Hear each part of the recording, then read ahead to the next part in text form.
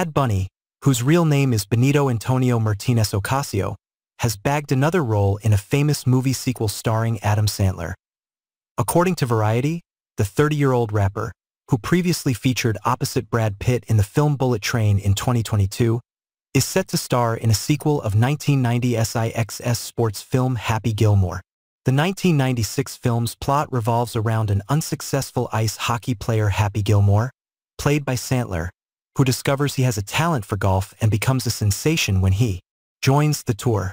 Talking about the movie sequel, the plot of the upcoming sequel has not been revealed yet. Moreover, it's currently unclear how the film will resurrect Gilmore's golf career. Directed by Kyle Newacek, the production on the movie started on September 9, 2024. Besides the murder mystery actor, original cast members Julie Bowen and Christopher McDonald will return for the sequel as Virginia Venet, Gilmore's love interest, and McDonald as Shooter McGavin. The film's villain co-written by Sandler and Tim Herlihy.